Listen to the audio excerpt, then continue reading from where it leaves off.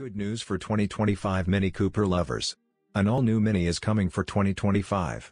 Right when it appears, it will equal little hatchbacks in the area of the Honda Civic and Toyota Corolla.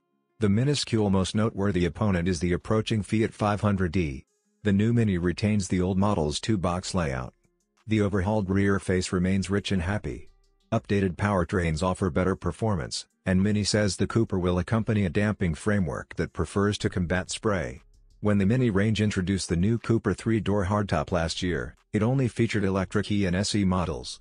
Recently, the hatchback received internal combustion engines. All things considered, there will be no diesel engine and no manual gearbox, making it the most modest car the BMW Group has created with a few fuel powertrains. The base model goes by the name Cooper C and gets a 1.5-liter 3-cam turbo engine with 154 horsepower and 170 pounds-to-foot, 230 Nm. That gives it a 0 to 62 miles per hour time of 7.7 seconds. Step up to the Cooper S and Mini, which rewards you with a larger turbocharged 2.0-liter Cam 4 for 201 horsepower and 221 pounds-to-foot, 300 Nm, and drop the sprint to 6.6 seconds. Production of the Mini Cooper S for the US will begin in WAC 2024. It gets 36.7 to 38 miles per gallon/100 kilometers and starts at $33,000.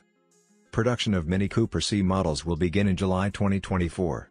It's expected to be priced between $29,685 and $34,175, and return between 100 kilometers/38 to 39.9 miles per gallon. Each of the 2025 Mini Cooper models is equipped with a 9.4-inch circular focus screen. Other technology includes remote charging, the automaker's detailed view of traffic information with 3D images, Hello Mini voice commands and a computerized key. Optional small practice modes prepares two projectors to display images on the dashboard. The driver's right-hand package adds camera and radar-based guidance assistance and lane keeping. Programmable speed and distance controls are also available.